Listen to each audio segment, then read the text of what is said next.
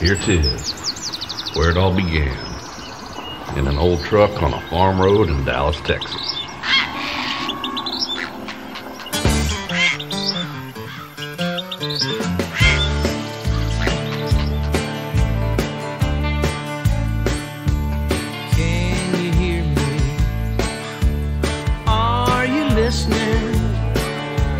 Can't you feel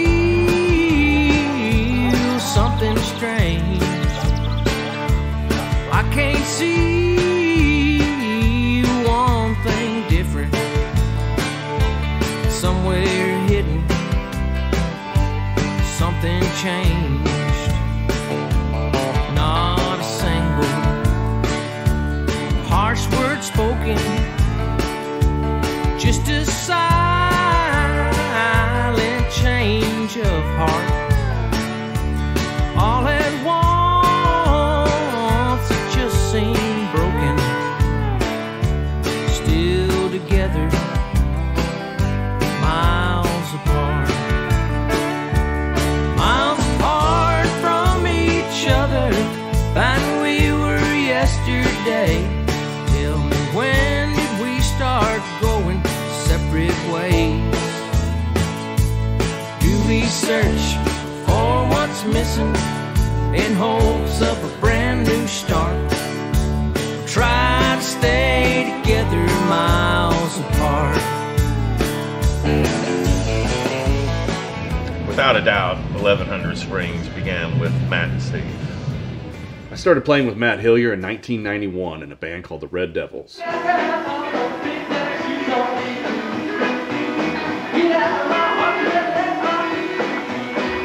The Red Devils bass player Jason Burns quit at the rehearsal that I was joining the band at, so immediately we needed a new bass player.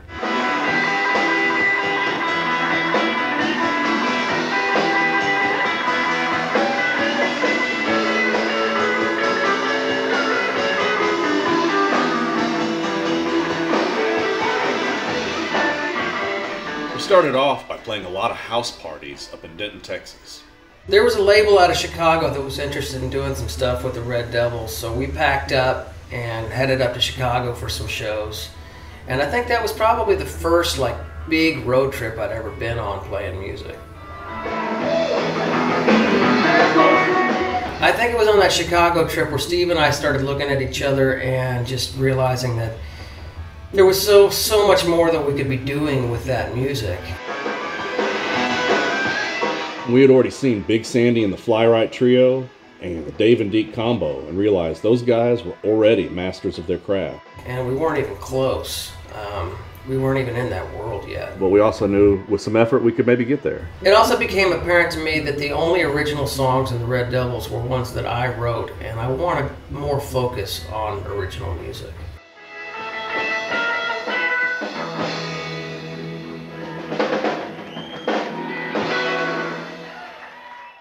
When I first started playing guitar, my brother and I and all of our friends, we were all into punk rock.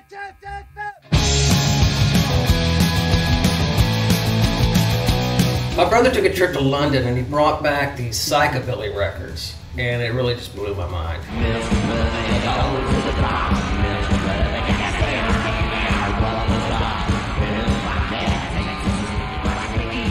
My mom, being hip and cool like she is, she pulled me to the side and said, "If you like this psychobilly music, you should really check out rockabilly music." My mom hooked me up with her and my dad's old 45s, and there was stuff like Eddie Cochran in there, and I just dove right into it and started researching that style of music. I loved it so much. Come on, everybody.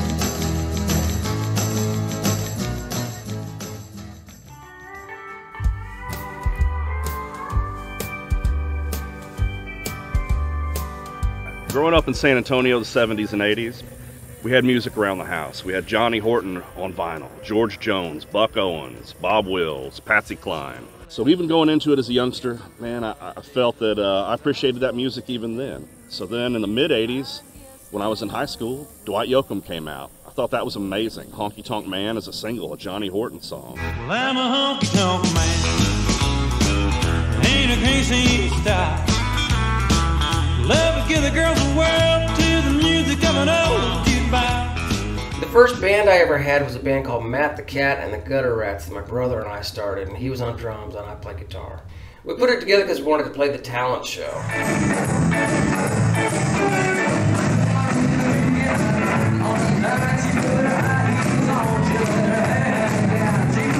There was an older guy that went to my school named John McNabb who called me one time and he said, "Hey, a bunch of us are going to see the Reverend Horton Heat." My dad decided he would take me to the show.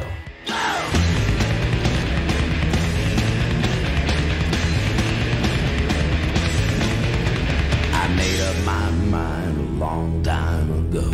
Anyone who's been around the Texas music scene knows that the Reverend Horton Heat was a pillar of the North Texas music culture. No one can deny Jim Heat's incredible skill as a guitar player and a band leader. Long time, but I learned what they like. There weren't a lot of bands that were actually playing rockabilly music that you could go see, so for me to see them do that just blew me away. Learn my lesson.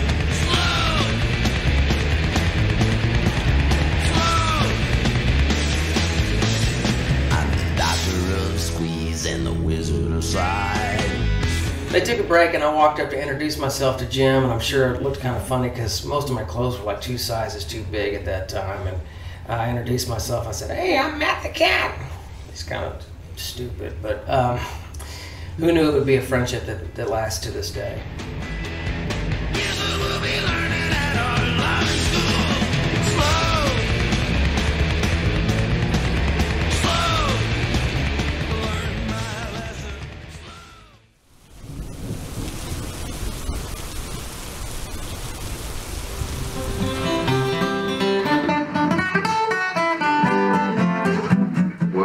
First time I met Matt Hillier, he was a skinny young kid, and I don't know how old he was. He looked like he was 12, but he had the coolest pompadour I'd ever seen, and he had this cool looking 50s shirt and jeans, and he was wearing these creepers that had I think they had leopard skin inserts in them, and they were like, well, whoa, this kid's cool. And I said, "Hi, I'm Jim." He said, "Hi, I'm Matt the Cat."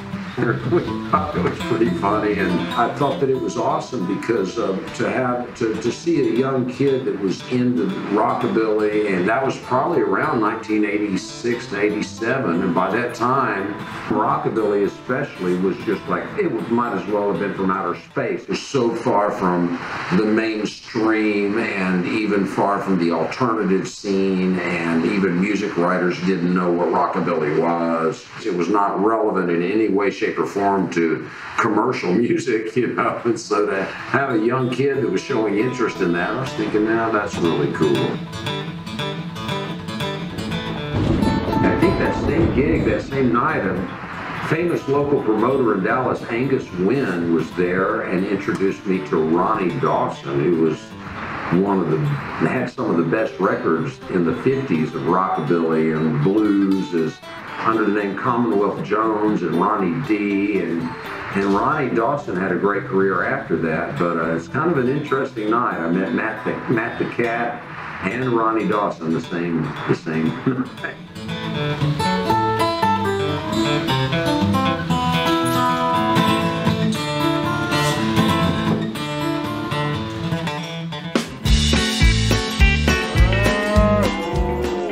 I met Steve in 1990, so I would have been 17 or 18, and it was my very first band. I put an ad in, I guess, the Dallas Observer looking for bandmates, and a guy named Rebel answered, and he had a band called the Dallas Dive Bombers. And so after I talked to Rebel for a while, he kind of volunteered some of the guys in his band to join forces with me. And so that was Rebel, his brother Ace, and Steve Berg on bass. The music was pretty much just straight up 3-chord rock and roll. My biggest influence at the time was Joan Jett and the Blackhearts. So I was kind of looking for Blackhearts, I guess. And Steve and the band that he was in, the Dallas Dive Bombers, fit that bill perfectly. So listening back the couple times that I was able to find cassettes of that time, it was very heavy rockabilly, like more than I think I realized. Like, I didn't know that I was in a rockabilly band, but I was.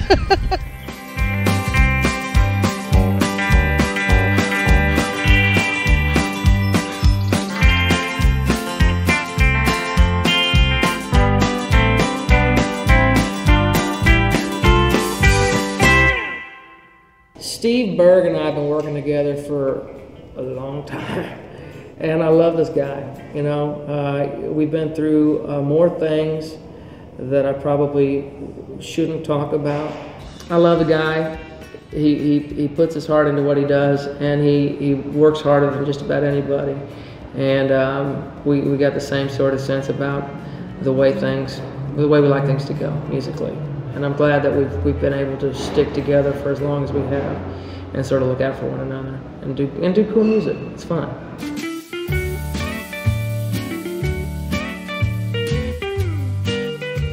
The thing about Matt that is unique is that he went to the Arts Magnet High School, and like the New Bohemians and Erykah Badu and Norah Jones and everybody who went to that school, that gave him a really rich kind of exposure to all kinds of different kinds of music. Being that close to Deep Ellum and that close to the Deep Ellum music scene, a lot of kids from Arts Magnet just make that jump, and that's what Matt did. All of a sudden, with Matt the Cat and the Gutter Rats, I found myself surrounded by some really good songwriters, and like Jim Heath and Monty Warden, and they were really good mentors to me. For a minute there, it kind of seemed like Matt the Cat and the Gutter Rats was going to go someplace, because I had a manager at the time, and she was getting people signed to major record deals. My first day of high school was significant to me for 3 reasons. First of all, it was my first day of high school. Second of all, I had to get on a plane and fly down to Austin to do a showcase for Tony Brown of MCA Records. But it was also the day that Stevie Ray Vaughan died. In the car on the way to the airport, my mother told me that Stevie Ray Vaughan died. I was really, really upset. And the people who picked me up at the airport in Austin, they were all like family to him. So I was just surrounded by like overwhelming sadness. The show was not good. I tanked it. But I don't really know how it could have been good. I got a call a few days later from my manager, and she really laid into me. And she told me, oh, you'll never play lead guitar on your own records, and you need to sign this publishing deal if you want to keep working together. And I don't know, I felt like I blew it. But I also felt like, you know, I'm only 15, and I'm just now learning to write songs. You know, what do you want from me, you know? So we parted ways. There was this woman in Austin named Carlin Major, and she and her husband George owned and operated Soap Creek Saloon, which was a legendary outlaw Texas club. Willie played there, Waylon, Doug Somm, Freddie Fender. And then Carlin went into artist management in the late 70s, I think, maybe. But this woman, she had the best eye and ear for raw talent of anybody I have ever seen. And not a lot of people know who she is, but she had a string of getting her acts, and once again, contemporaneous to 1979 through 1990. There was no major label action in Texas, really, except for the acts that Carlin Major signed, with the exception of Willie Nelson, of course.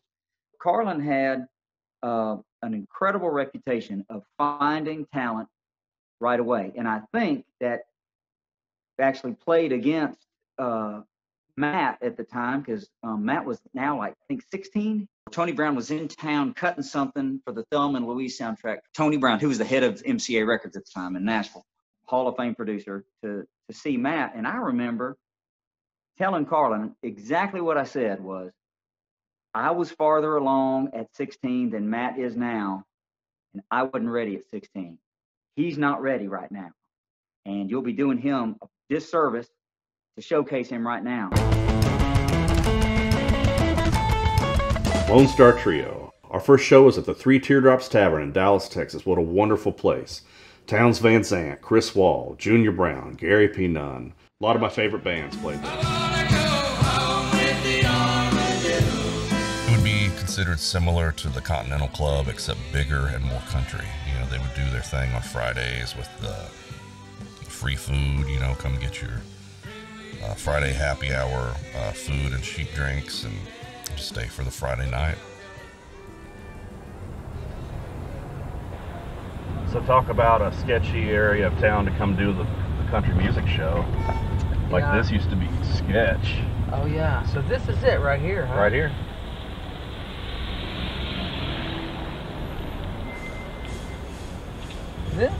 This was the big room, and over there was the,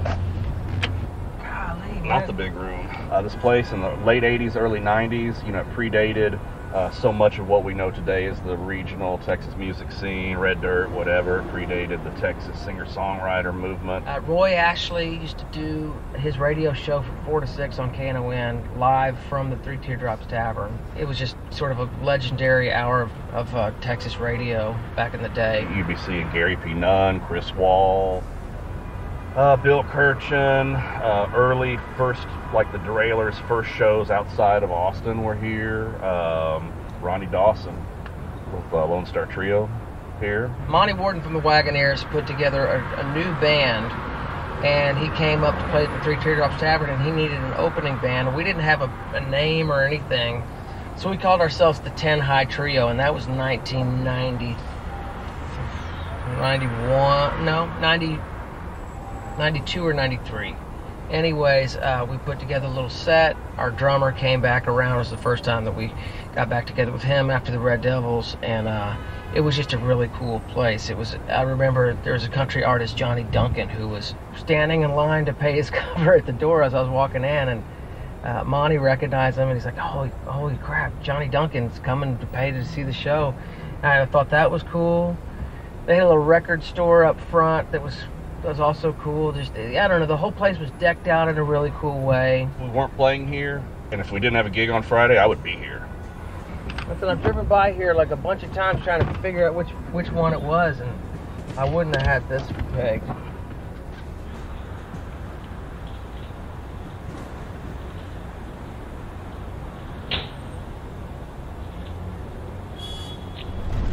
Kind of became our little home, and we would play here every chance we got. Did a lot of sort of all-day festival shows with guys like Gary P. Nunn and Ronnie Spears and Mark David Manders, Tommy Alverson. The Three Teardrops Tavern filled a gap between the popular tailgate country of the Garth Brooks era and the only other thing that might have been going on, which was the house bands and the country discos. The way that the music scene was developing at the Three Teardrops Tavern was ahead of its time in many ways. The walk from the parking lot across the street into the venue felt shady, for sure. But I mean, once you got inside, it was like you were coming home.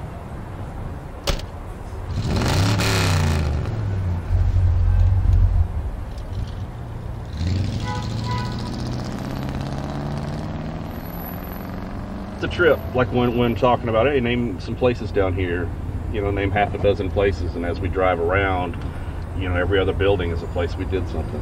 That's right. Stick around long enough.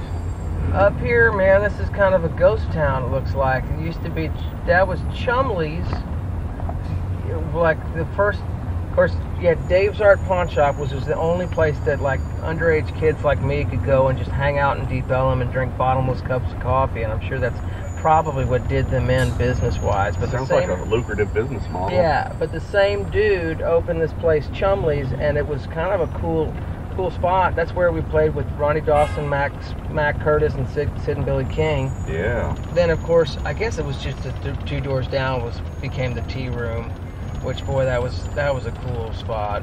The Gypsy Tea Room was one of the first places that we ever played a show outside of 8 Airs. That show might have been the one with Leon Russell. Yeah, man. We played with him, man. That was pretty sweet. Yeah. That was a pretty on the big deal. stage, yeah. Lone Star Trio worked really well in country bars because we weren't just playing rockabilly music. We played a lot of early honky-tonk and country music as well. You know, as we drive through Deep Ellum, a place with a rich history, just the physical venues and the spots that we used to play at, like this place right here, the old Naomi's location. and that was one of the first places we could even get a gig. I remember it being just a really cool place, you know, because it was like a clubhouse for Texas singer-songwriters at the time. And the night that we played, the guy Carol Collier, who owned the joint, he wanted to do a Friday night fish fries. We'll do it every night and have bands in the courtyard on the side. And so we were one of the first ones that he tried that theory out on, and nobody showed up until they did. And the people who showed up was this loud, boisterous group of guys in cowboy hats, and at the center of it was this guy Mark David Manders, and his whole crew bought every single cassette tape we had on us, which is how we, you know, were making any kind of money selling cassette tapes, and we became lifelong friends. It just, you know, that was sort of our introduction into that whole Texas singer-songwriter world. We became friends and were introduced to so many people through that crew. Good old Naomi's. That really is where a bunch of this started. They don't dial 911 there. I love you. But baby, when we get together, all think about it you. What you thinking if I walk out on a night like this? Well, do you know why I'm still getting without a skin? I don't even know I want you. I just would make her do. You love me and I know her loving through. Alright, come on. Because I was younger at the time and I had a band and I played guitar, I would go to Guitar Center or anywhere else where other people were guitar enthusiasts, and I would always hear about this kid, this Matt the Cat Hillier guy. Rockabilly at the time in Dallas was this big thing, and I don't know if it was like that in other major cities, but we had the Reverend Horton Heat. That was sort of the guy that was getting out and touring and being the ambassador to sort of the Dallas scene on a larger scale. He was on Sub Pop Records, which at the time, this is the early 90s, was the sort of bastion of grunge music, and Jim Heath and the Reverend Horton Heat were a psychobilly band. So they were sort of doing the punk rockabilly mashup. And I went to go see them, and he brings up this kid that looked like he was like 9 years old at the time. And so I was just blown away by this kid because he's holding his own with Jim Heath, who was like the guitar legend of Dallas at the time, and just doing this mind-blowing stuff.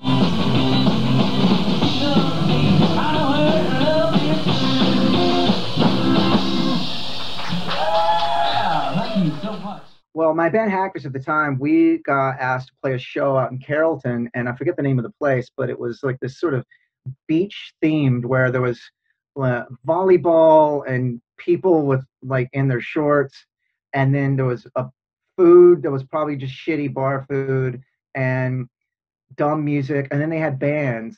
And so the coolest thing about it is like they asked us to play, but Matt the Cat Hillier's band, the Lone Star Trio, were going to be on the show. And so we were like, great, we get to actually know these guys.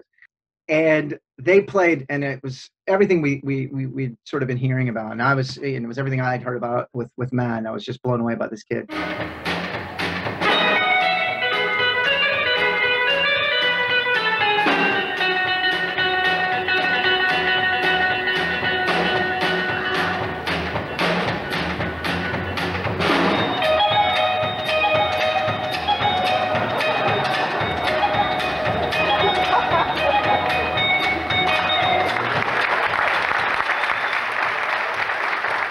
Lone Star Trio was a three-piece rockabilly band. Things happened pretty quick for us, and it wasn't long before Ronnie Dawson signed us up to be his backing band. Hello, I'm Ronnie Dawson. And I'm living proof that rockabilly is here to stay. Ronnie Dawson took us to San Francisco for one of our first road trips, and that was when Matt was still in high school. Tattoo artist Sam Chamberlain and myself took the rental van out to San Francisco while Matt finished up his last day of school at Arts Magnet, Booker T in Dallas. Matt got on a plane, we scooped him up, and what a great way to do a first tour.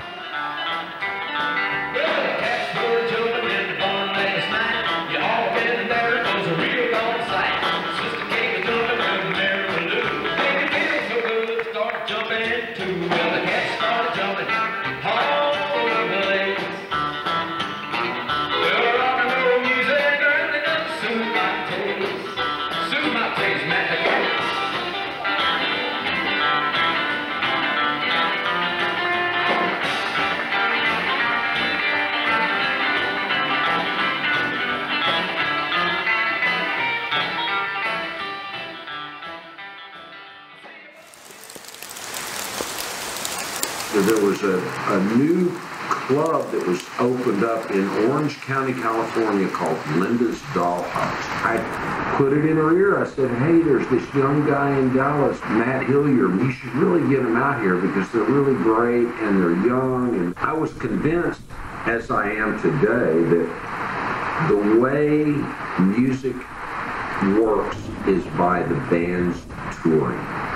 So even if you get a big record deal, you have to get in a van and go tour, or in their case, a crazy car, a station wagon, or whatever. I really wanted Matt to understand that if you're going to do this, you've got to get out there and play. And sure enough, they did it. Him and Steve got that crazy, ratty station wagon and toured America. But getting out to the West Coast was important at the time because the West Coast was really ground zero for the rockabilly, the main rockabilly scene in the U.S.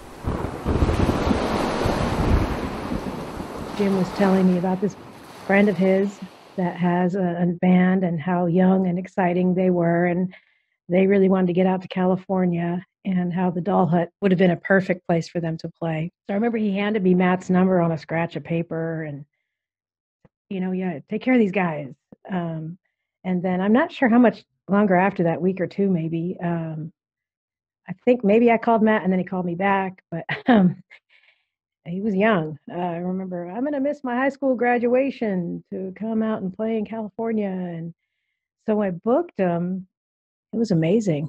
Lone Star Trio was just babies in that hilarious station wagon. You had to use string on the windshield wipers to get it through a storm, which was really pretty funny. The first time I heard a Lone Star Trio, Lisa Umbarger, who was the bass player for the Toadies back then, had seen them somewhere and told us how badass they were. So round about that time, I think we had just signed with Interscope Records, and their publicity person came into town and was going to do little interviews with us to write a bio to come out with our album. We took her to this little club called the Rhythm Room. And so while we're speaking to this lady for our bio, Lone Star Trio is playing. It took forever to get the bio written because we kept stopping and watching the band. After we finished doing the interview for the bio, we went up and introduced ourselves to the band and mentioned we might want to play some shows or do stuff in the future. I don't know how much longer after that, but we had our record release party at Trees when Rubberneck came out, and the opening act was Lone Star Trio. And it was amazing, like sold out, probably the biggest crowd we'd ever played to at that time. And we've kind of been, friends ever since. They had a drummer at the time that really just wasn't working out and kind of didn't want to be there. And they had started touring at this point because every band in Dallas, our pedigree was like we all toured, we all went out, we all did stuff. And back then, this was before cell phones, so you'd find a payphone or you would, use somebody's phone that you were sleeping on their floor. Hey, can I use your phone? I swear it's not long distance. And that's how you stayed in touch with your friends. And they called me, and my brother and I had met a guy years before we were even living in Dallas. We lived in a town called Sherman, Texas, and we would go down to Dallas on the weekends. And we had met this guy that was really, really, really into metal, like thrash metal, death metal, and super like double kick drum. And we knew that our buddies, in the Lone Star Trio were out and kind of dealing with a drummer that wasn't really working out, didn't really want to be there. And again, and Dallas at the time, the psychobilly thing was happening, this sort of convergence of punk and rockabilly. And we ran back into this guy. And at this point, the guy had cut his hair and he kind of had the style that Matt and all of his buddies were sort of donning at the time. And my brother and I were like, this could totally work. We found out Chris was going to audition, and we were like Christmas. We could not wait. We were just waiting for the phone call. We're like, God, I hope it works out. I hope it works out. And we got the call like after he left that Matt and Steve loved him. Obviously, the first time that we played together, they knew I wasn't like a traditional kind of rockabilly type player, you know, using 5/8 sticks and brushes. I came from a rock background, and I think that that's what I know personally Matt got excited about that, because it was like, hey, we can play roots influenced music. And to be honest, I was just like, coming from my kind of hard rock metal background, first time I heard Reverend Horton Heat, I was like Taz Bentley is the coolest fucking drummer ever. He's doing this kind of music, but he's adding, you know, metal chops and rock chops. And I'd never heard anything like that. And it was distinctly Texas. And there was something really cool about it. And so me being, you know, 20 years old going, well, hell, I could probably do that. When, you know, I joined Lone Star Trio, that was kind of, that was definitely where I was coming from musically, from a musical perspective. I wanted to play this type of music, but add my own kind of, you know, hey, I listen to Metallica and Slayer and Sepultura and all this stuff. And is there a way to tastefully, or maybe not so tastefully, integrate those influences and still be true to what the music is as it's written and as it should be?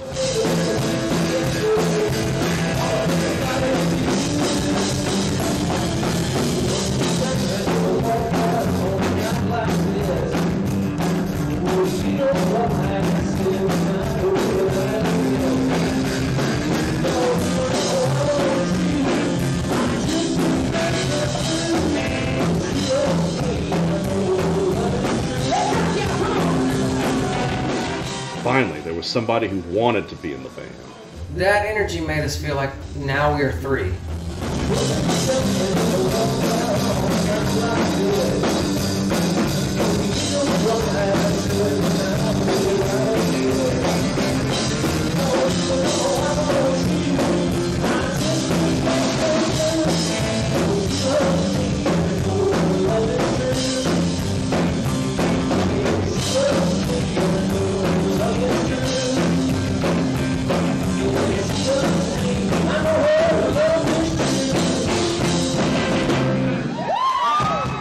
Still to this day, the loudest drummer I've ever played with. We rehearsed a metric fuck ton. I mean, 5 days a week. That was our gig. You know, regardless of what we did, and it was always daytime. And there was, I just remember this period of like just crazy creativity. And Matt was just writing his ass off.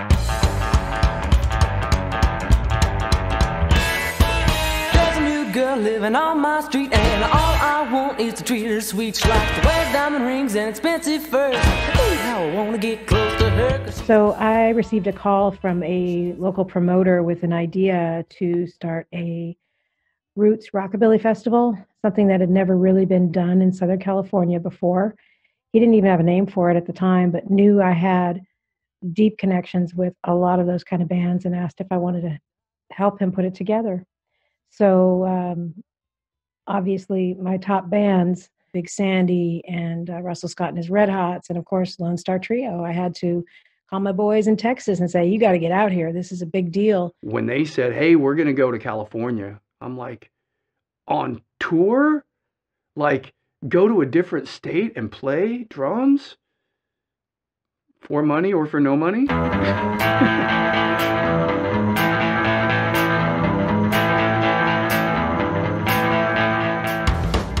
It was out in Irvine, a place called Oak Canyon Ranch. I think anywhere between 8,000 and 10,000 people in attendance the first year.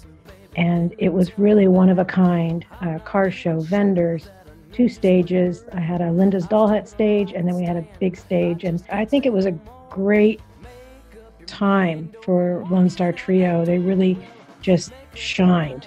And it was amazing how quickly all of those fans of those other local bands just attached themselves to Lone Star and couldn't wait for them to come back out and perform. So they're pretty much a staple on the Hootenanny for several years. I was like 21 years old and in California with my guys, and we're playing music, and fuck, I'm gonna eat today and I can buy a pack of smokes. I've made it, you know? You're like, I've got like 4 pair of drumsticks to get through, you know, the next 10 days. Okay, you know. Lone Star Trio came in hot. Regionally, locally, things were happening for us. We'd go out west, do LA, Orange County, San Francisco, and things were happening for us out there. The better we do on the West Coast, the better things were when we would come back to town. The scene started growing around Lone Star Trio. We needed some product, so I would sit in world history in high school. When I was supposed to be taking notes, I would write songs instead. And I wrote most of the songs in the Lone Star Trio CD in class when I was supposed to be paying attention.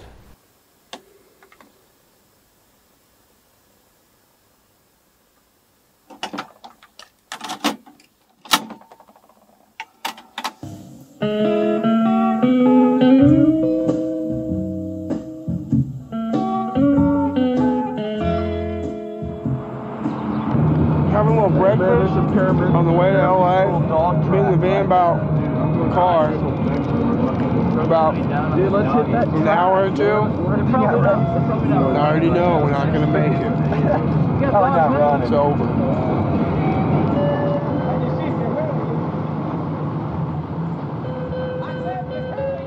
In many ways, it seemed like we were playing both sides of the coin. The country venues, such as Naomi's, Three Teardrops Tavern, were places we do really well. At the same time, Trees, Orbit Room, and the rock places in Dallas, we do really well there too.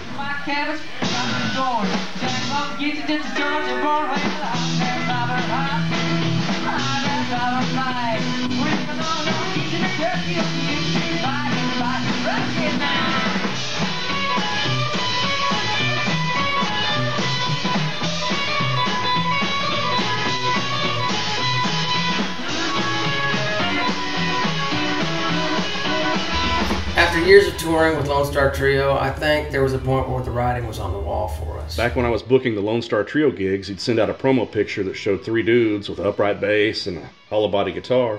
They'd think it was some quiet jazz trio that could set up in the corner and play to the ketchup bottles. And then we'd show up. You can never hear the bass or the vocals, and that's a problem. I felt like we were a little bit limited. During those times, we had a show in Fort Worth, and Steve had been out in Central Texas riding his motorcycle for a few days. I think Steve had kind of an epiphany that, you know, we were a three-piece band, and we were loud, and we were playing this sort of rockabilly, rock sort of stuff, and, you know, ZZ Top was a three-piece band from Texas that was loud and played sort of bluesy stuff, and maybe we could reinvent ourselves into something more like that. And so the idea of, hey, if we keep the three of us together and, you know, with Matt's songwriting ability, we could just be a rock band. And then we're not in a box, you know, then we can do whatever. The goal was to play at the bigger rock clubs and not so much the little country bars. All the way up until, you know, the early 2000s. I mean, there was a 10-year period there where there was a fuck ton of bands that were doing gigantic stuff on a national and global scale. And I'm not just talking about like Pantera and ZZ Top and Stevie Ray Vaughan, but I mean, I could rattle off a laundry list of bands, and it seemed like a lot of those bands would like, it's kind of like in the rap game, you know what I mean? It's like somebody makes it and then they're going to bring up the next artist, so to speak. And I think Dallas was that way. If you look at how it worked for Course of Empire, Trippin' Daisy, the Toadies, Hagfish. It was like a southern version of Seattle because everybody was getting signed. And it was kind of a magical time if you think about it. Our first show playing rock music was at Trees, and, you know, we had bought these Marshall stacks and Les Pauls and electric bass and this huge drum kit, and I think we thought people would just like it, you know? We were wrong. The transition was, I don't know, on our part, it's kind of bananas. You know, we literally from one show to the next. One show, we're like three-piece Texas rockabilly band, and then 3 weeks later, we're supporting, I want to say, I don't know, it was probably Toadies or Ugly Mustard or somebody at Trees. And it was like, no, we're a rock band now. We're not playing any of the old material. Here's a bunch of brand new songs we wrote. And we've got this huge double bass Tama kit and, you know, MPEG stacks and Marshall stacks, and Matt's out there with the Dean V. And it was like, I don't know what we were thinking. Most Lone Star Trio fans did not care for Strap. It's not because Strap was a bad band, but just because they loved Lone Star Trio so much that they couldn't bring themselves to get into Strap. I remember doing a show in Houston after we switched to rock music, and people just standing in the front row, just giving us the middle finger. Throwing the lit cigarette at us. It was not cool. Our music was cool. The reaction was not cool. I remember telling them, I was like, listen, you Fonzie motherfuckers. I'm saying this on the mic. We're going to finish this show, and we can come off the stage, and we can talk about it after that. And I really thought we would have to fight our way out of the club. There were a lot of fights surrounding Strap. I fully expected that our tires would be slashed or something, you know, but...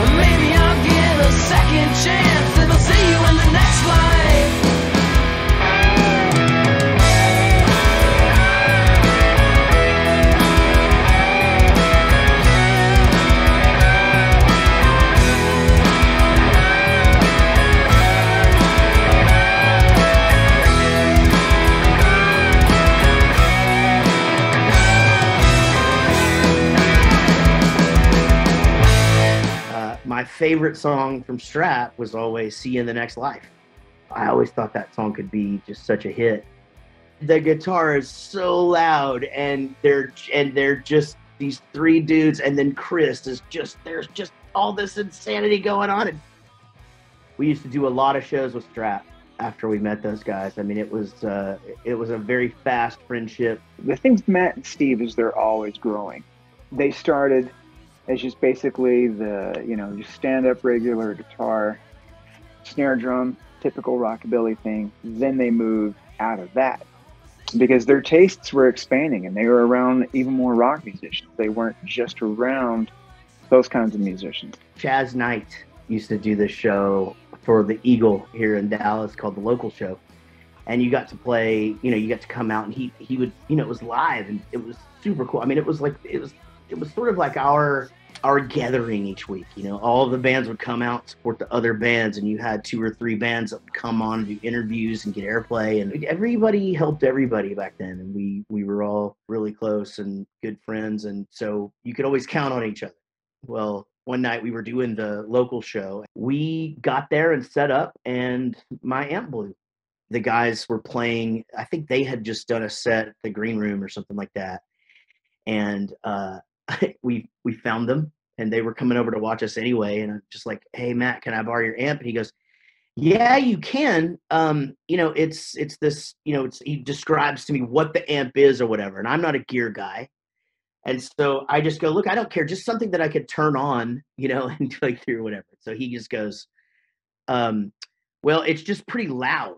And I'm just like, okay, that's fine. Whatever, we'll figure it out. Well, he brings this amplifier in, and I turn that thing on, and it had basically one volume. It was either off or so loud that that's all you could hear in the entire room. The numbers all go to 11. This amp was so loud.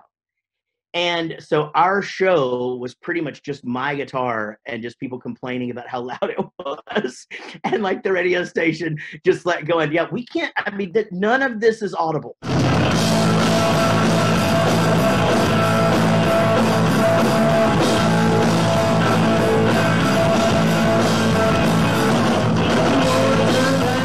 Strap didn't go over that well because people were such huge Lone Star Trio fans. Because again, in Dallas at the time, there was a big rockabilly scene, and they were sort of the, one of the top tier bands doing it. So if Lone Star Trio played, you went and saw it. When they sort of threw their hat into the rock and roll ring in Dallas, I don't think that it wasn't good. It just that they had already kind of grabbed the brass ring of this one sort of genre, and they were doing really well. And then they sort of knocked it all down and started over. It becomes such a very personal thing for people, and they have these expectations, and they want you to play that first album over and over and over. A lot of it has to do with the music industry. The way the music industry has always been, the artist does their thing, they put out their first breakthrough record or whatever, the public falls in love with it, they like it, and the record company always constantly from that point on wants them to replicate the success of the successful record.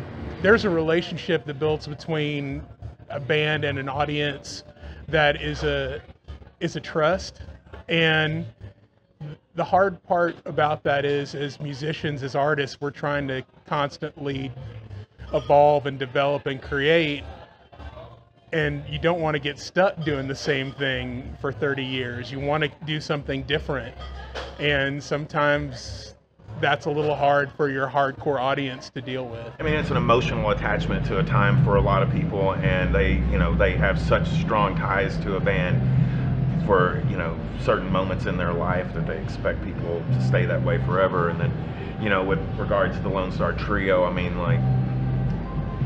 they were just beloved. And people have known Matt since he was a child. Like a little child going out and doing that. So then there's like some kind of, people I think try to take an ownership of that, and don't realize, that 13-year-old kid is now 25 and now he's 30, and it's, they want to grow. I think that the Lone Star Trio folks just, that fan base, they just didn't get it. And we knew that they were never going to get it, because we all, certain genres of music can become really cliquey. And especially back then, like, it's not like today. You know what I mean? When you think about today, it's, there are country artists out there that rap, and there's, pop bands that maybe have a country sensibility to them, or there's a lot of, these kind of like melding of like, it's electronica, but it's got crazy drum programming. It sounds like a metal band. Like, all that is pretty ubiquitous now. Back then it wasn't. Like, this was your genre and you stayed in your lane. And even though with Lone Star Trio, I think we always had this heavy element that I had brought in, I guess either on purpose or not on purpose, but that's just kind of where I was coming from musically, as far as like double bass stuff and just kind of like a more passionate, kind of aggressive style of playing. So it was always there, but we still kind of adhered to that rockabilly kind of aesthetic and sensibility musically. Being good friends with the guys at the time, it sort of was like a really hard thing to witness, because I know, they've always been such passionate musicians and artists and creatives that they put everything into it. And I remember, them writing these songs and being around them while it was going on, and for it to sort of not hit the mark that they wanted to hit was pretty devastating for them at the time. It was pretty quick. Everybody was just all of a sudden, fuck those guys. The benefit of that was that the kind of music we were writing with Strap, which was, heavy rock, Texas 3-piece, with Matt's songwriting skills of which is just amazing pop rock songs, that actually broadened the audience. Back in those days when you were booking gigs, you had to have a demo tape, and we didn't have any recordings with Strap. And we were on the road in California, and Linda Jemison was able to book us some studio time, and our friend Steve Soto produced our first demo. As functional as having a demo tape to book gigs was, we knew that we needed to have a full-length CD.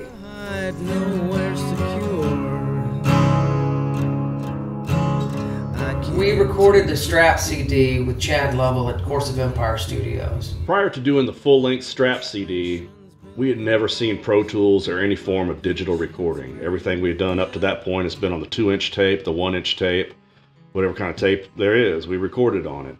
But the Strap album was a new thing for all of us. So Chad Lovell and I, he was still in Course of Empire. Hell, they were on TVT, they were touring, and he was getting into production, and he had done some really cool stuff with some other Dallas bands. That Jive record he did was killer, and he did Slow Roosevelt record, I had went to Matt and Steve. I'm like, well, man, you know, our friend Chad. The cool thing that with him, it wasn't just like, hey, we're just going to record. So this is 96. Pro Tools isn't a thing. You know, programming drums, all this kind of stuff is not a thing. And he dove headfirst into that shit. What other bands like Nine Inch Nails and Filter and kind of more industrial bands at the time were doing, which was, the quick explanation is this. Basically, you program, you know, the kit, and then you put live cymbals over it, which is totally common now. A million bands do it, but back then it was like kind of cutting edge. I am proud of all the work we did, and you listen to it now and the songs are still there. You know, those songs are timeless. So, and for me, that's, you know, that's the most important thing. A great song can transcend a genre, and it can stick around forever.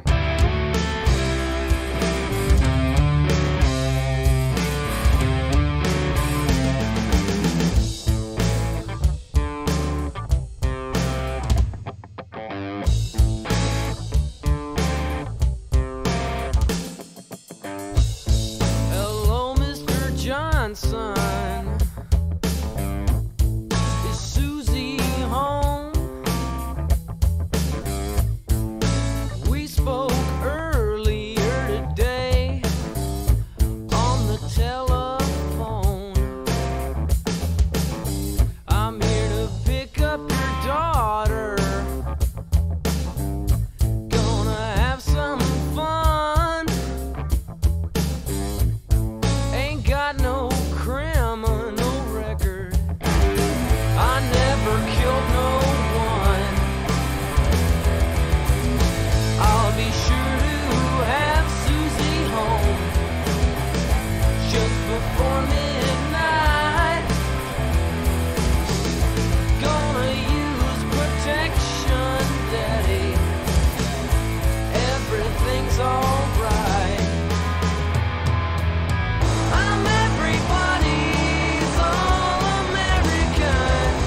I love my mama, I love apple pie. I ain't no commie, I'm an all-American. Gonna live it up until I die.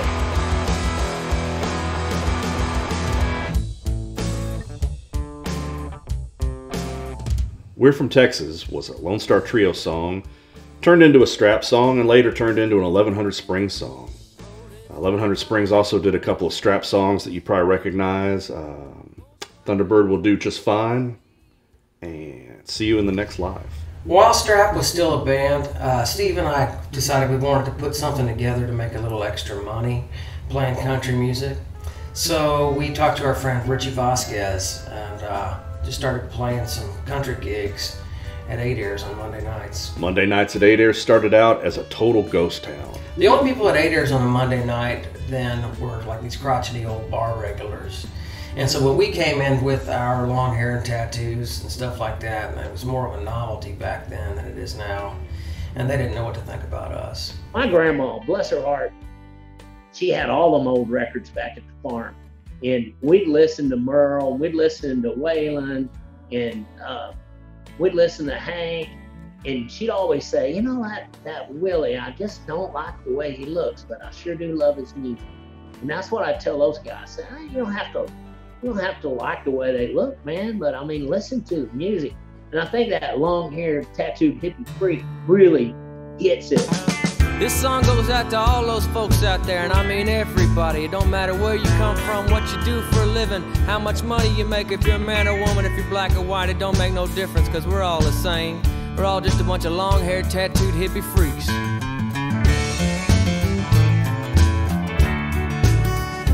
There would be like 4 or 5 guys, and they would be all in a circle and drinking, and every once in a while peeking over their shoulder and giving Matt and Steve the stink eye. But after a while, they would play some song that really hit with them, and then, you know, they would say, hey, you know, hey, that ain't so bad over there. I mean, come on. For about 2 years, we've been down here every Monday night with these guys, and it started out, and it was Matt and Steve and me and a couple other guys, and now there's a bunch of y'all here, and we appreciate the support, because these guys have, they're carrying on a country tradition. Monday nights. Yeah, you guys here are a bunch of misfits. You realize that, right?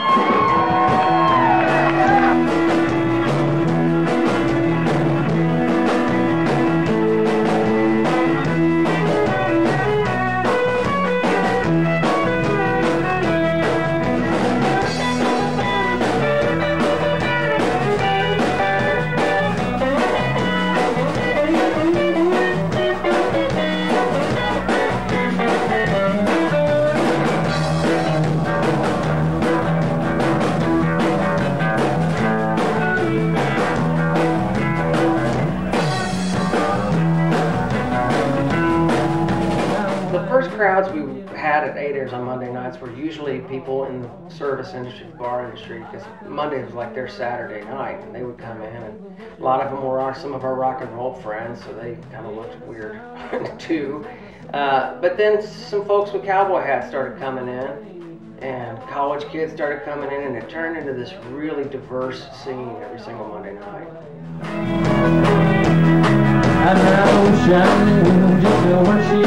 In the early days, it was just a residency that we were doing every Monday night, and there wasn't even a whole lot of thought into recording at all. It was something we were doing for fun. And we sold a $5 cassette tape, and that turned into t-shirts, and the t-shirts turned into a studio CD. But getting into the studios and recording a CD was always just kind of I've always sort of felt like it was a means to an end as far as being able to play more live shows, making a connection with people and enjoying each other, you know, on stage and being able to sort of do a good performance, and that's really what it's all about. I like to call someone, but she picked up home. Now ain't nobody heard the news. That's the only thing she left me was the blues. It's the only thing she left me was the blues. A thing that seems to really fall on deaf ears with modern rockabilly acts is, at least in Texas, we all had heavy Billy influence in our rockabilly. We were all country guys at heart. We all had, we all loved, you know, upbeat country shuffles and stuff like that. So that was pretty much where we were going to land if we didn't become a punk rocker and if we didn't die in a fiery rockabilly car crash. Well, 1100 Springs was doing their brand of traditional country music and honky-tonk at a weekly residency at 8 Airs Saloon in Dallas' Deep Ellum District. I know it well. I happen to share that history and a rite of passage with that band. Here's band leader, my buddy Matt Hillier, with the story behind a tune that dates back to those early years. Raise Hell, Drink Beer. Raise Hell, Drink Beer is one of the sort of signature songs that 1100 Springs has. We've been at it for a good long time, and I say that this is probably the second song that I ever wrote for this band. And it's about my dad. My dad grew up in Bartlesville, Oklahoma. I mean, the words of the song will tell you exactly what I'm probably about to say, but he grew up in Bartlesville, Oklahoma, and just being young teenagers in Bartlesville, you couldn't get full-strength beer, so they would drive to Caney, Kansas, and have a good time. And they had a little group called the Bartlesville Beer Drinkers. And it's funny because recently I was helping my mom move and going through all this stuff, and I found an old t-shirt and look at it, it's got all this markings and stuff from Sharpie and whatever on the shirt, and it was my dad's from high school, and it said Bartlesville Beer Drinkers 1962 or whatever. It said Raise Hell, Drink Beer on it. I'm gonna get it framed at some point in time, but it's pretty cool. It's one of the staple songs for 1100 Springs.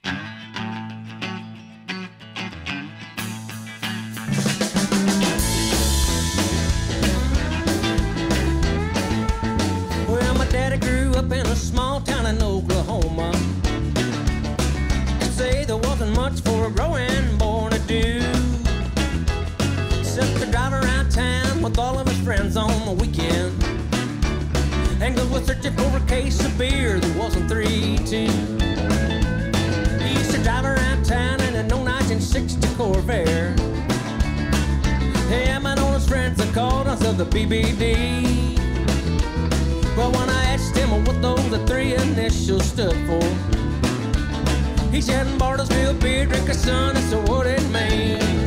Well, it's hell, drink beer, that's the only bit to do around here. Get your kicks, chase some chicks, hey, I do it every day of the year.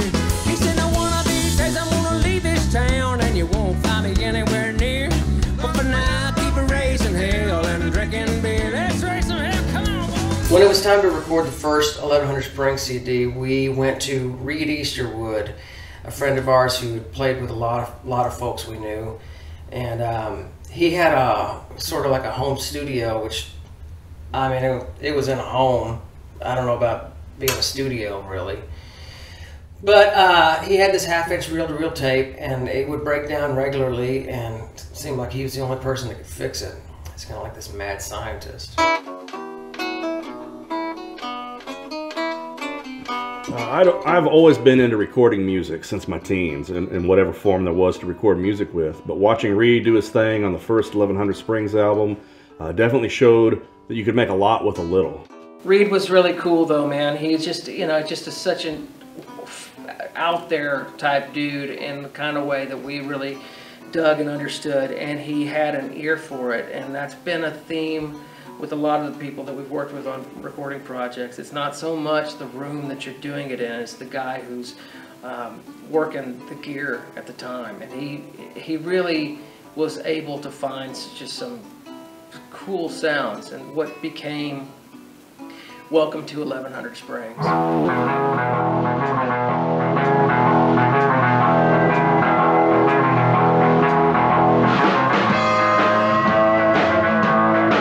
When we released Welcome to 1100 Springs, it was really cool because by the time we actually released it, there was just a whole bunch of people who wanted to buy this thing. People were digging the songs. You know, that's one thing that's cool is about making a record. Is that the idea is you make this record, people take it home and they listen to it, and they learn the songs and they come back and sing along. That was all happening. Man, it felt really, really good.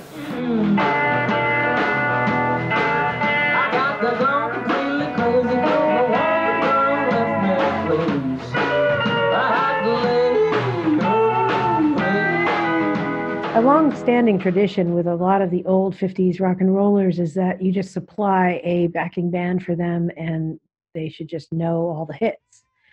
So immediately when we booked Bo Diddley, I thought, oh, you know, Matt and Steve can handle this.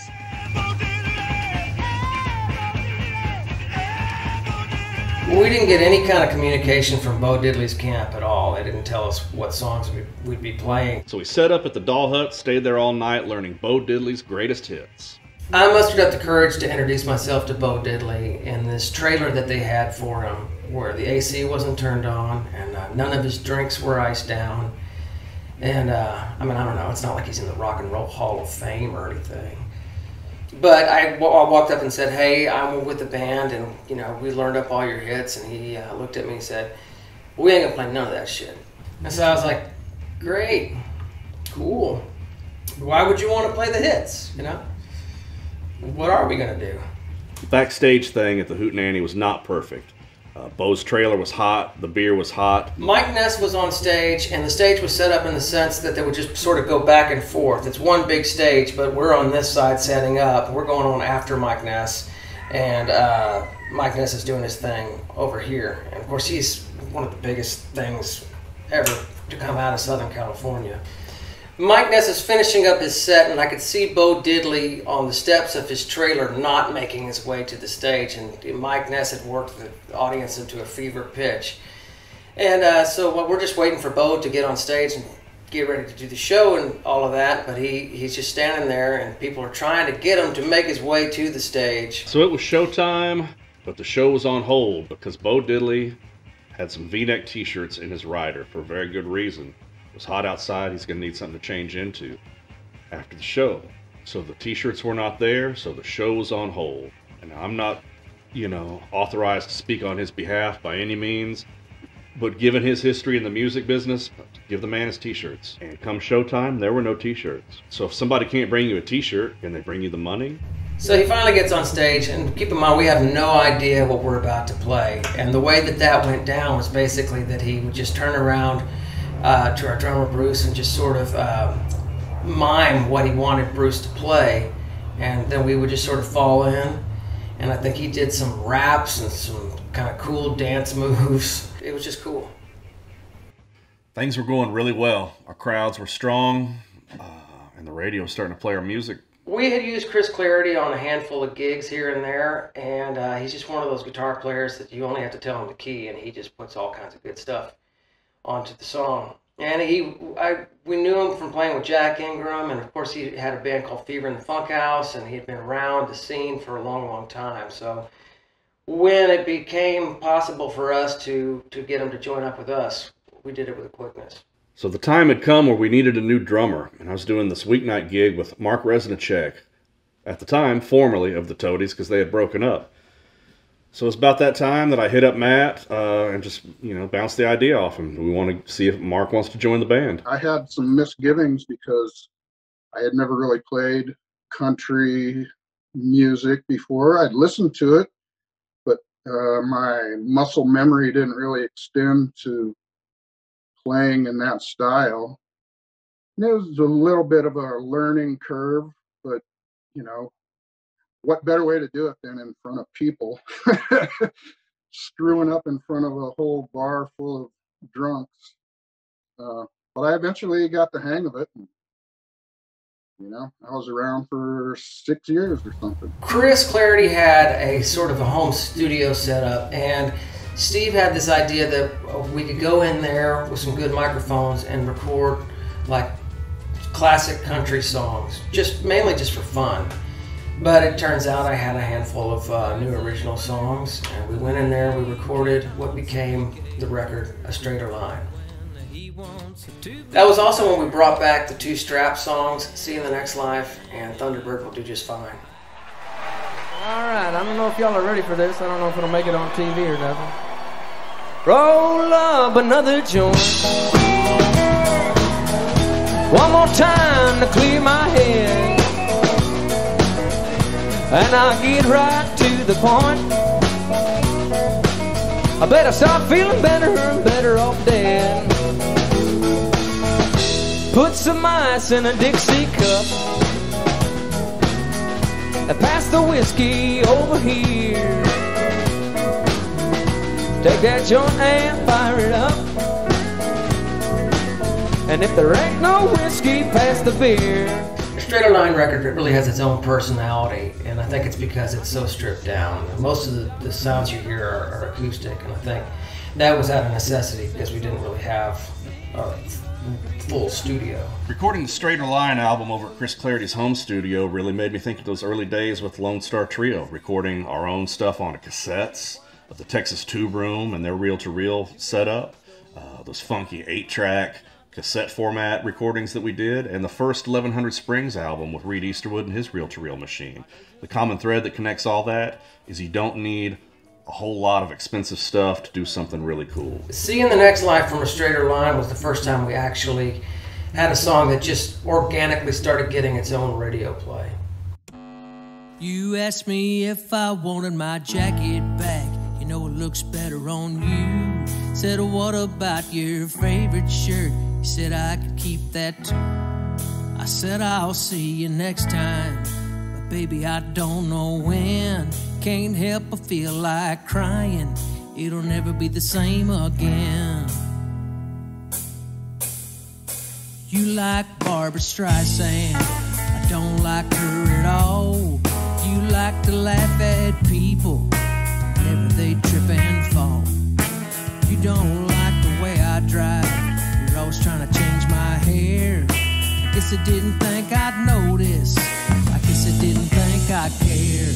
I could say we both saw it coming.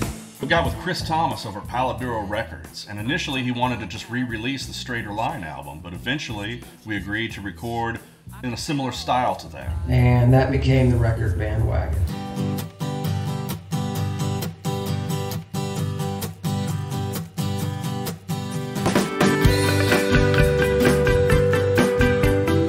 On the Bandwagon recording, we split it into two distinct sessions at two separate studios. The first half was recorded at a warehouse studio owned by Peter Schmidt engineered by Stuart Sykes, and we recorded, I don't know, 8 or 10 songs there, some of which never saw the light of day. They're great songs, we just didn't use them on this album. He had just gotten done doing the Loretta Lynn, Jack White record. Recording with Stuart Sykes in that warehouse was fun, but it was also just kind of weird because there wasn't an actual control room. There was a latency between that we had to work around. The room itself would get kind of cold, and but he was great to work with. The remainder of the sessions for Bandwagon were cut at Cherry Ridge and Floresville with Tommy Dedamore, and Tommy had produced the last Doug Somm record, The Return of Wayne Douglas, and if there was a record that came out that year that we looked to as an example of where we wanted to land, it was that record. The hit song off that album, Why You've Been Gone So Long, includes Ronnie Dawson's vocal track that I recorded on a cassette tape in 1993 or 94. Bandwagon was pretty well received right off the bat, and that period of time also marks a lineup change in the band. Mark Resnicek was on drums. Chris Clarity was no longer with us, and at that point we wanted a fiddle player, and that's when Jordan Hendricks enters the picture. I wanted to be in Texas music. I knew that when I graduated, I wanted to be in Texas. This is the year after. And I remembered them, and I was just like, you know what? I don't remember them having a fiddle player, and you know, websites and stuff were still, you know, technically kind of brand new, you know, band websites and stuff. But I went to their website and I just, you know, I sent them an email, and lo and behold, I have the email right here, and I'll just go ahead and read it for you to wear my glasses because I'm old now. Hey guys, my name is Jordan Hendricks, and I am 26 years old, and I really dig your style of music. And if by any chance you're looking for a badass fiddle player, all caps, in the future, please let me know. My style of fiddling and the style that your band plays are very similar. If there are any auditions open, please let me know. Many, many, many thanks. For some reason, I thought if I put that in there, they would really reach out to me, I guess. And, you know, the nice thing about it is, you know, Steve Berg, our bass player, was the one who reached out to me. And he wrote me, he's like, hey, Jordan, when do you want to come over and audition? Or at least get together and talk about it? I mean, that's pretty welcoming. We are in the North Dallas area. Are you in the DFW area? No. Honestly, I thought I had my two older brothers were living in Austin at the time. I thought they were, most Texas music bands are out of Austin. I didn't know there was a whole, you know, music scene in itself up here in Dallas-Fort Worth. So my immediate reaction was like, move to Dallas. But they set up an audition for me down at Threadgill's in Austin. This is probably like that same month, October of '04, and I totally thought I bombed it. The humorous nature of Jordan's email kind of piqued our interest, and Steve and I had a good chuckle about it. But we decided to give him a call. I graduated, and then the next week I was playing Florida Country Store in Helotes. That was, and I mean, I just hung the moon when they took me on the road with them the next weekend.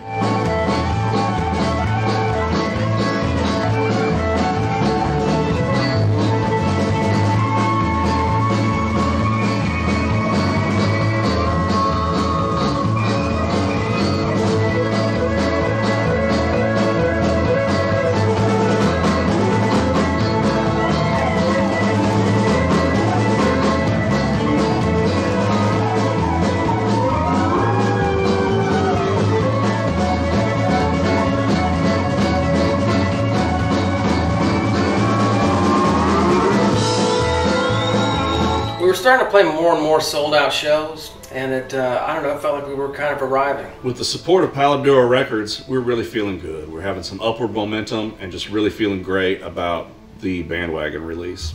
We were going down to Austin to play at the Continental Club one night. And somebody said, turn on the radio.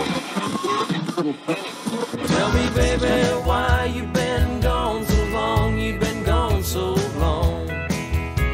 And it just felt really good. It was like something out of a movie. We played the show that night, and it was sold out. All of a sudden, you feel like a fully realized band.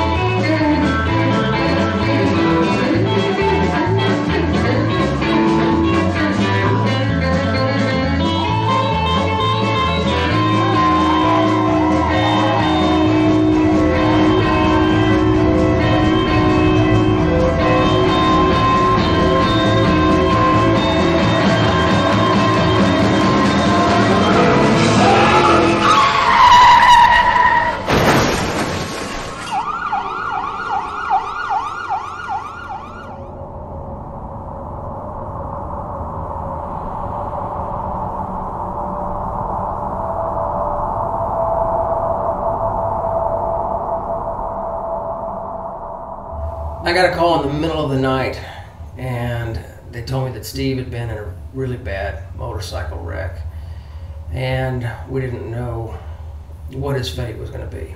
So the wreck was bad. It was one of those, is he alive, is he dead?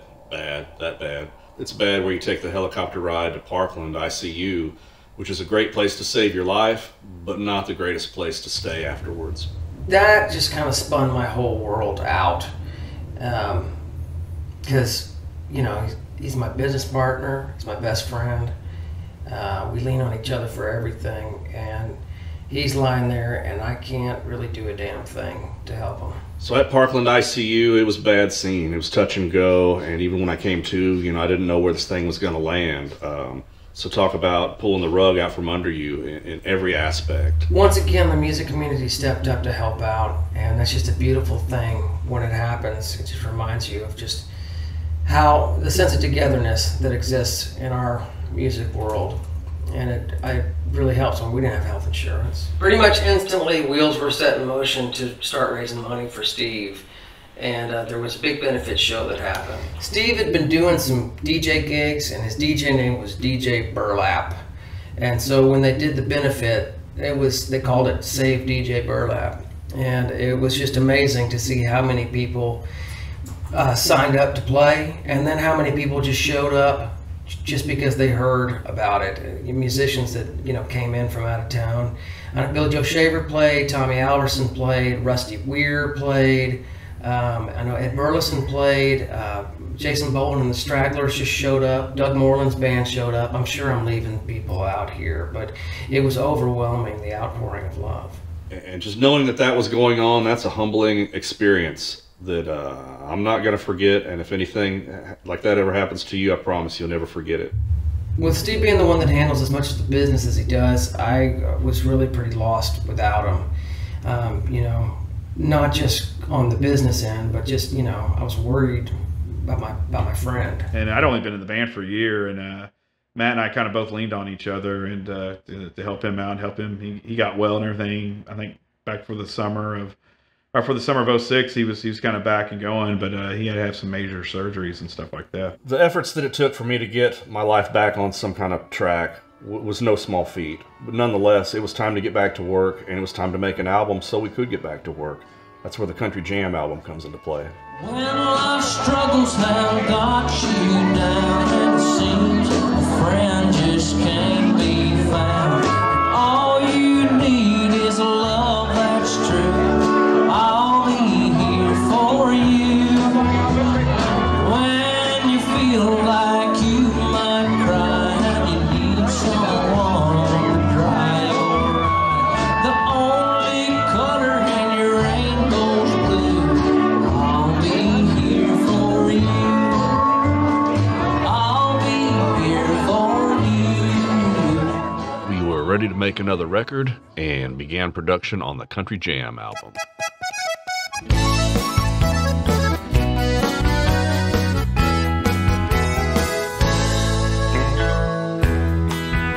First album I played on them with was in 2008, and Lloyd Maines was the producer, Natalie Maines' father, and I wasn't rehearsed. I was still pretty, you know, green back then, and Lloyd's a great producer. He'll get anything out of it. I mean, he's that good.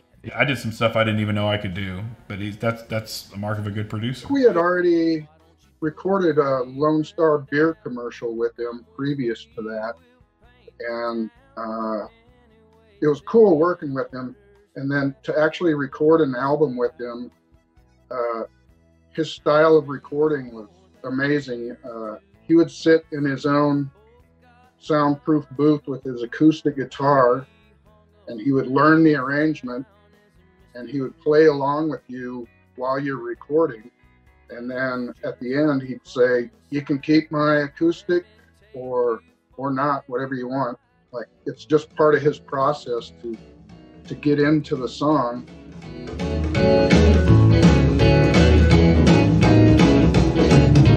V8 motor and a smart design, black convertible top, and the gals don't mind.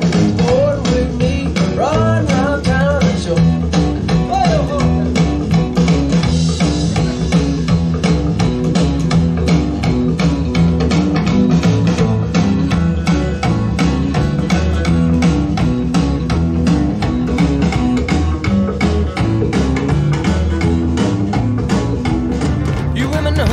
life as you heard the noise it make. Well, let me introduce my new Rocket 88. Yes, it's great, just won't wait. Everybody likes my Rocket 88. Baby, we're riding style, moving on along.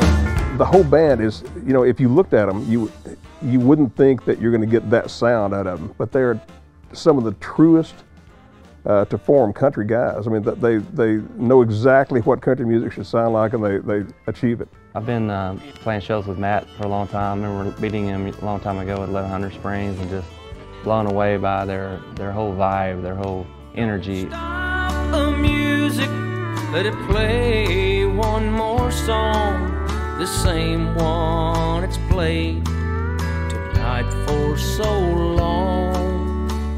After we recorded Country Jam, Paladero Records, like so many other record labels at that time, found the music business unsustainable. So there went our record label. Right. So don't stop the music, let it play one more song, the same one it's played tonight for so long. My pockets are empty, I spent my last dime, but I've just gotta hear that song one more time.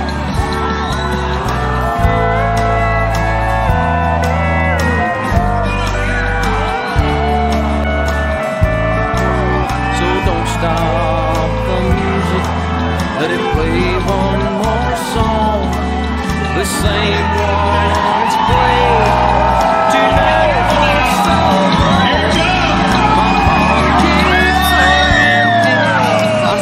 We worked out a deal with Smith Music Group to record and release This Crazy Life.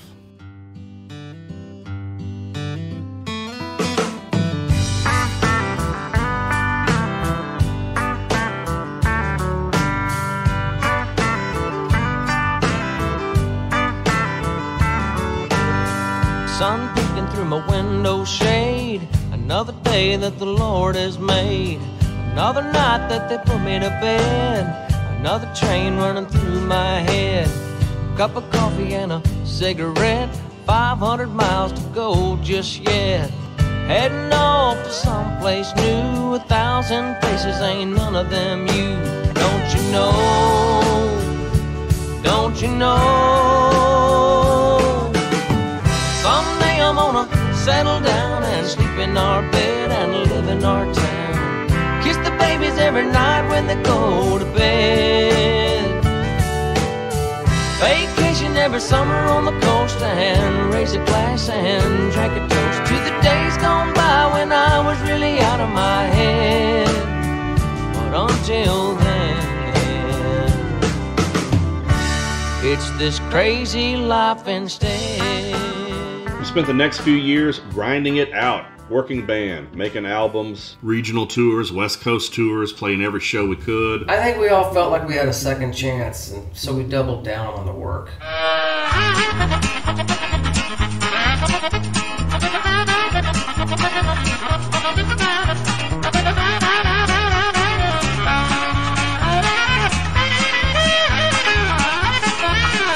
Back in 2017, Chad, Ray, and Christian joined the band, and we did the Finer Things album. I got a call from Matt Hillier, and when he offered me the job of playing drums in the band, he said a couple things, and one was, look, what we play is traditional country music. We play real country music, and our goal is to put out the albums we want to put out, make great songs, and get paid.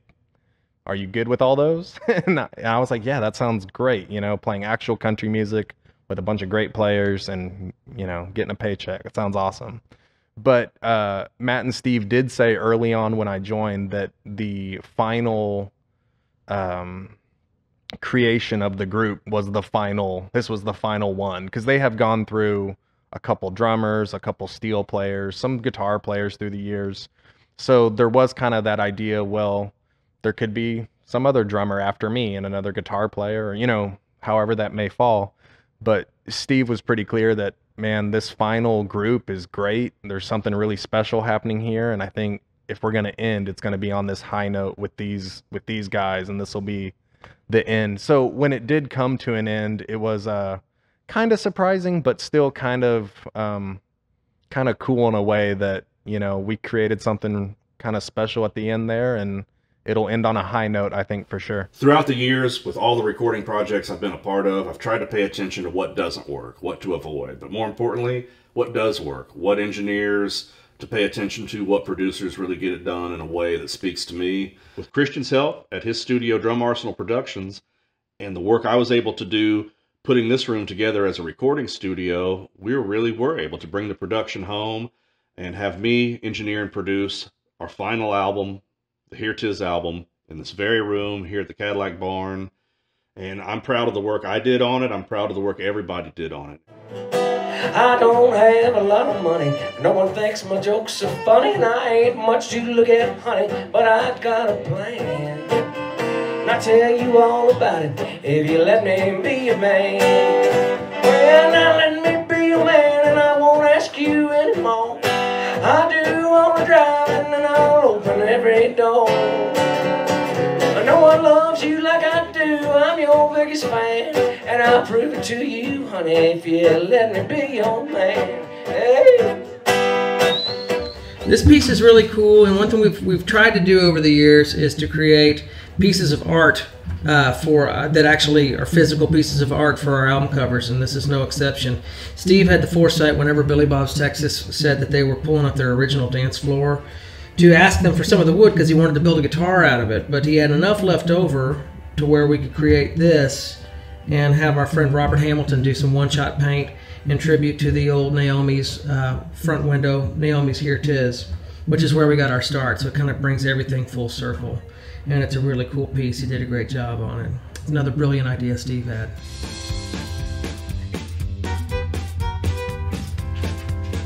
About halfway through production on the Here 'Tis album, a unique opportunity just landed in my lap. The next thing you know, 1100 Springs is Joshua Ray Walker's backing band for his album releases. I've been sneaking into their shows since I was in junior high. That night at Sons of Herman Hall was not only amazing because of the show with Josh, but amazing in the sense that it connected us to State Fair Records, who went on to release the Here 'Tis album. We were already in the process of making Here 'Tis when we were talking to State Fair about releasing it on their label. And so we were really happy when it actually came to fruition. Not only did State Fair Records release the Here 'Tis 1100 Springs album, but they've been very instrumental in putting this documentary together behind the scenes. And currently they're working on Matt Hilliard's solo album release. I don't think anyone's hanging it up for good. I think it's just the end of an era and a start of something else. Life is full of changes. That's one of the only constants in life, is that things change. And just because the band is not going to be playing anymore, it's just one more change. I mean, I started making music and writing songs when I was really young, and it's taken me all kinds of places, introduced me to a lot of folks. One of them, Steve Berg, one of my best friends, and we've been able to create something I'm really, really proud of over all the years we've been together. And he'll remain my friend for all my whole life. Chris, Matt? Yeah, if I had to sum it up, 1100 Springs up in one word, what I hope it would be, that was number one, that's really difficult. What I hope it would be authentic. I'm gonna go with friendship. And this dude are pretty good friends. And I'd say pretty much most of the friends we have collectively or individually are folks we probably met, you know, through sharing our gift of music. Yeah, I like that. I know that's cheesy, but yeah, for real, we've met some good people over the years. It's true. It's true.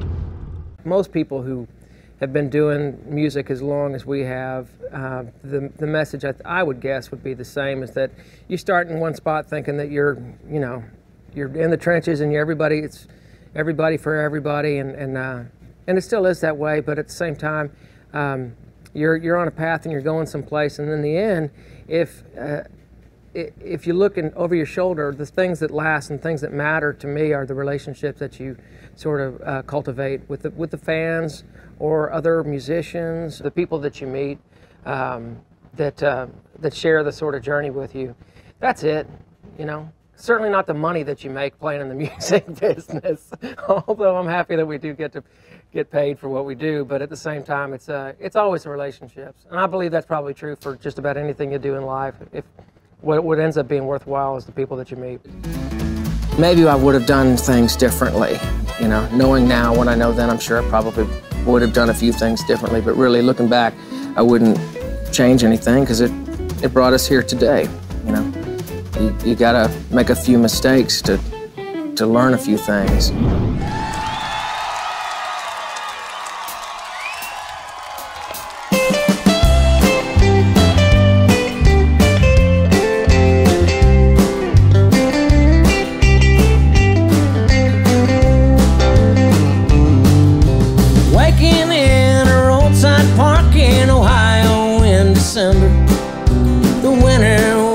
Chills you to the bone.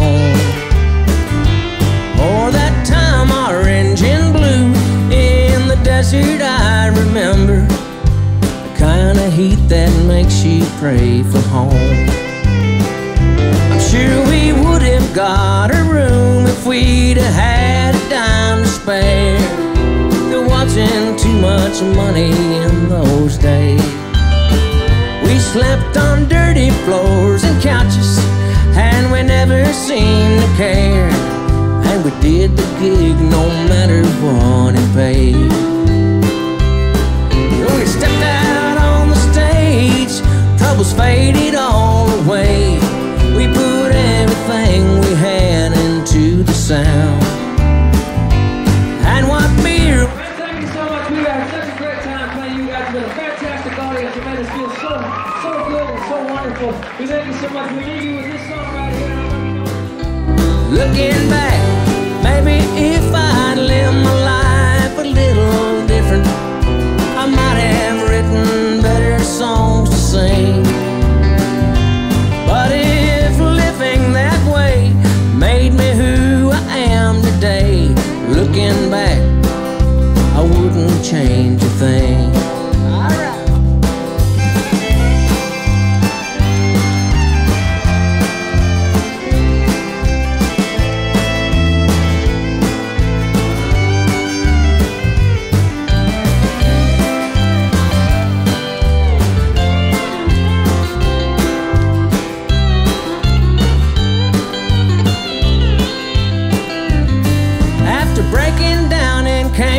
We walked for miles to a trailer, and we were met by double barrels at the door. She let us use her phone, and we left her all alone. Things like that don't happen anymore. After all this time, I know from every mile to every show, the price you have to pay for living free. Sleeping in a motel bed when I could be home instead, dreaming about the way things used to be. Sometimes I've never been in a band that was more professional and took care of their bandmates like this band. I mean, it's just a treasure. It's like going to work on the Starship Enterprise, you know. Captain Picard's going to take care of it. These guys are just great guys. They write really good songs. They take a lot of care in their music, and they rehearse. And they play on most of all the big shows in the area, you know, all the festivals. And so it's just been a really, really good experience. Highlights, wow. There's so many. Big one for me would probably be our trip to France in December 2012. That was actually my first time going to Europe. So besides all the culture shock of just being in a foreign country, the reception we got over there was amazing. It was amazing to experience the culture. That's the greatest thing about it, is that we get to meet all these cool people and get out and see new places and everything like that. We did our part in showing out as for America and for Texas in general, for sure. With you know, we're walking through the streets of Paris with cowboy boots and everything, and you know, obviously looking out of place, but I think I remember people yelling at us, "Hey, cowboys!" You know, You should hear him try to speak French to people. It's actually Italian. It's an English-speaking Italian accent. He told this lady Donkey Shane. I wanted to say thank you, but in the wrong language. They have such a great way of entertaining you and keeping you into it, yet having a great deal of substance. Not only did I like their music and their authenticity and what they sang about and everything from, you know, we'll drink all your beer and steal your girls to nobody told you about the love. You know, they play like they're brothers, and in a lot of ways they interact as people outside of a band as brothers as well. I'm just glad to be part of the Texas music scene, period, because if you stick around long enough, the people around you really are like your family. What we have to look at is a solid legacy, making your mark for your own, with your own voice, you know, and that's something we're real proud of.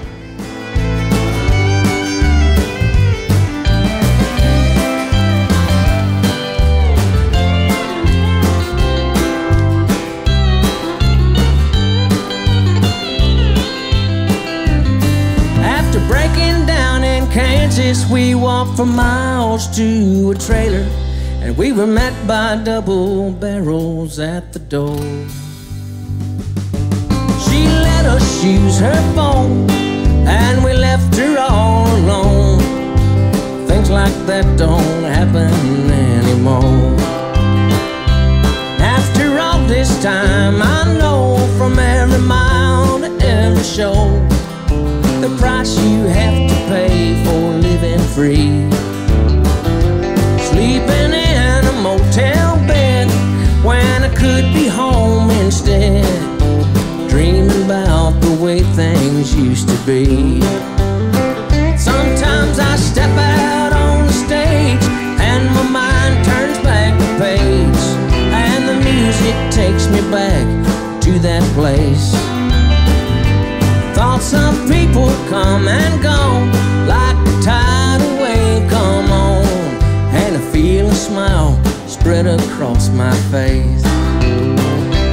Looking back, I can see us now, and we were only learning how, with no idea what each new day would bring.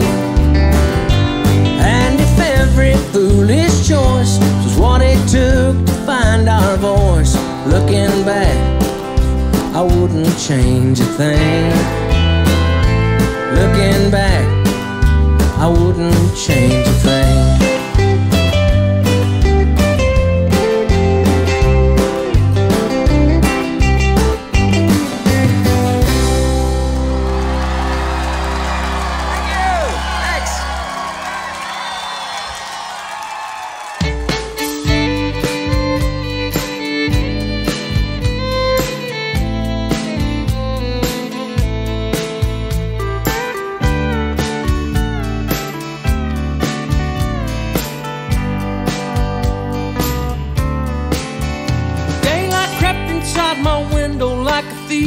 In the cold gray light of dawn, somehow without needing to be told, I knew that she was gone. There's a silence so loud only heard when true love dies away. It's a sound you'll find hanging in the air when there's nothing left to say. Sitting at my kitchen table, staring down my coffee cup alone. Birds sing outside my window, but inside I know this bird has flown. Wished I'd seen it in her eyes, the calm resolve before she'd taken flight. Oh, but I never saw it coming.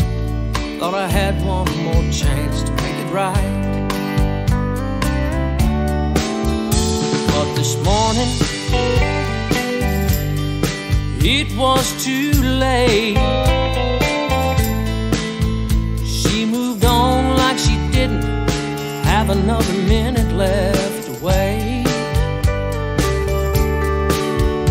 And I'm rarely ever up this early, so I'll take the time to contemplate all the reasons that